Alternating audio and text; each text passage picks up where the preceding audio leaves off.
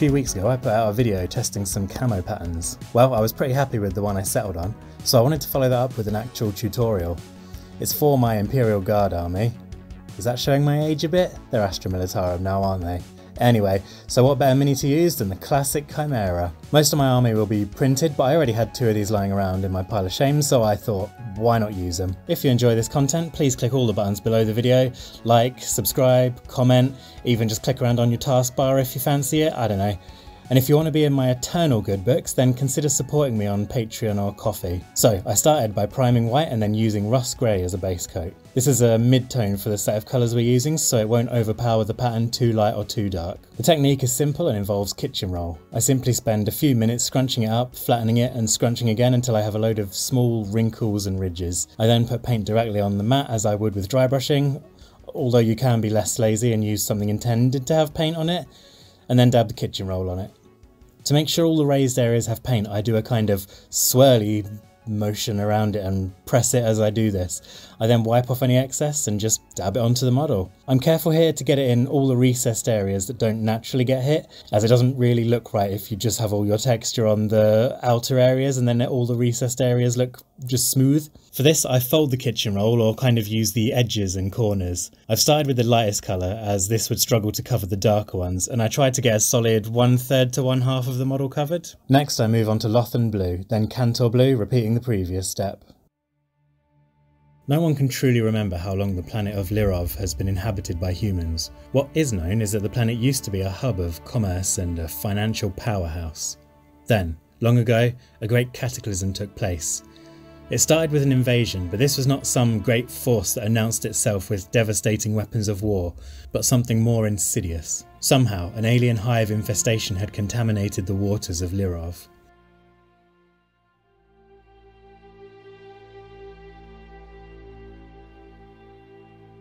As I noticed in my testing video, the difficult thing with camo is it's kind of designed to do the exact opposite of what we want to do with mini painting. We want to accentuate and display all the cool little details, while camo tries to hide and blur shapes. No worries, we'll just make sure we accentuate over the top of this. I start with pure white, carefully dry brushing to get a solid edge highlight. To use this method, make sure there's very little paint left on the brush and build the colour slowly. You also want to kind of target the raised areas specifically where possible. I recently got this set of enamel panel liners, try saying that 10 times fast, and this was the perfect project to try them out on.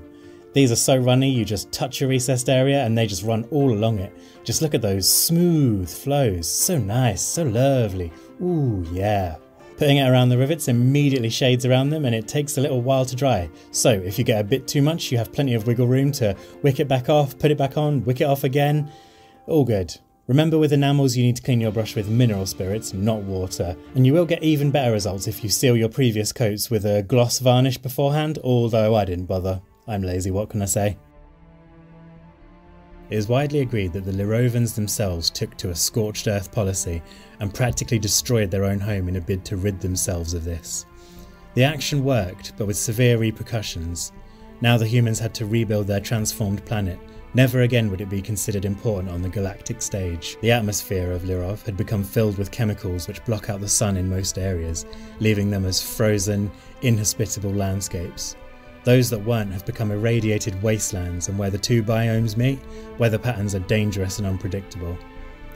Its remaining inhabitants have taken to a grim determination and a morbid sense of humour. As I got further down the model, I decided to use it in heavier amounts, implying some kind of oily mess. As these are pre-thinned, it didn't quite work how I was hoping. I decided after the next few steps I'd revisit this and find some kind of way that I could figure out to make a streaky mess, some kind of grimy streaks, some kind of... Fine, of course, I went back to streaking grime. More on that later though. First, let's get our other colours down. I started with lead belcher on the metallics. I painted the tracks, gun barrels and other little details. I then moved on to medium sea grey for insignia and the gun casings. This was to keep the theme that everything is a colour that will kind of blend in with a snowy surrounding. I next used bone white on the kind of flexible leathery parts the guns poke through. These last two steps create a bit more visual interest, even though logically you'd try and camo up everything you could. We're playing war games here, we have to mix back in some of the ridiculous stuff. Finally, I based the searchlight with uniform green. I'm not going to use any OSL on this. I want it to look either switched off or like it's giving off some kind of low light, maybe like a infrared, but you know, like in green.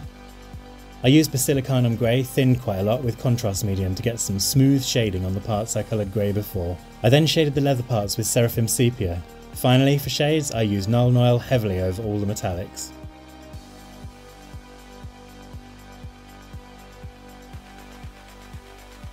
Then, more strife hit the sector at large, as trade deals with an independent power had become strained. This rogue trader had somehow acquired a personal army of battle brothers, known as the Leaves of Prosperity. They now bore down on the sector, and the Lirovan conflict in its past became a blessing in disguise. As other systems were subjugated, the Lirovan 6th through 11th regiments mobilised. For the next step, I went back and re-established my base tones, using medium sea grey on the casings and bone white on the leather. I decided the leather was a bit warm and kind of detracted from the overall palette, so I started by using off-white to highlight in a scratchy, uneven motion.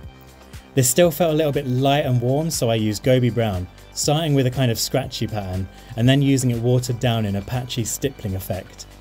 This made the tones more towards a colder green colour, and I was happy with that. The Battle Brothers had torn through more central planets, and now the Lirovans pushed back against those and actually recaptured some territory.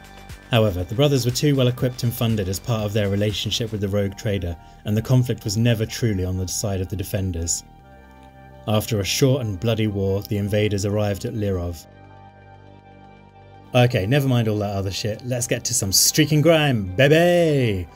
I use this more conservatively than I usually would, kind of picking areas that look like moving parts that might be oiled up, or areas along the bottom that might have picked up some random crap. For the first time, I also use it for, I think, its intended purpose, which is drawing a brush downward to create, you know, streaks of grime.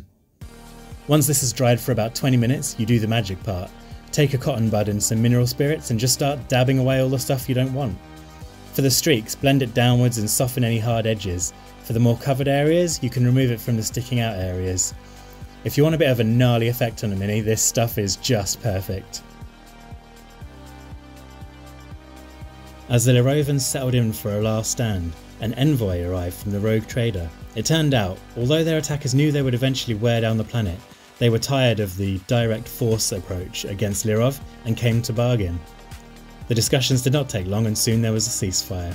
Now, Lirov enjoys most freedoms it did before, and now, although the subjugation is a dark and difficult spot in their collective memory, the Lirovans have assimilated it into their culture, taking a grim pride in the fact that they were never broken or outright defeated, and they never gave up.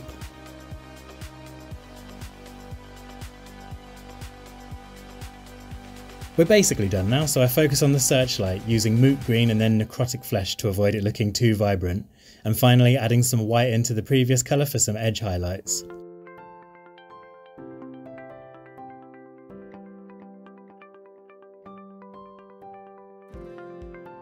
Now we just have the rest of the edge highlights to do. I start with grey cere for the gun casings, then use silver for the metallics, but opt to do this in a scratchy dry brush to make the metal look a bit battered.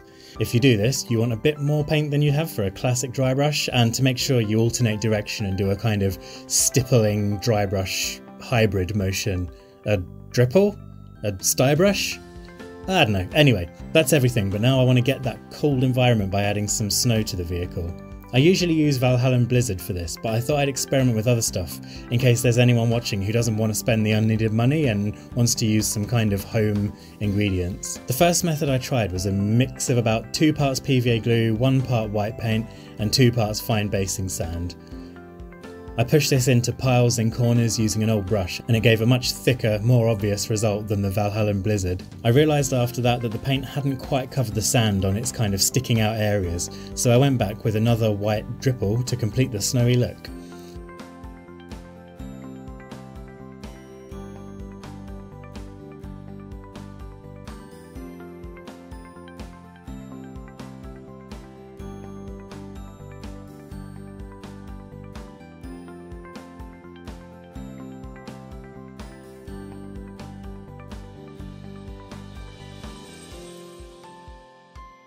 Next, I mix in some of this fluffy snow stuff with some PVA glue and applied that in the same way.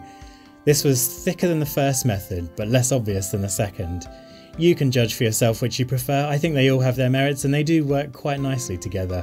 Maybe I'll experiment more in the future with using all three.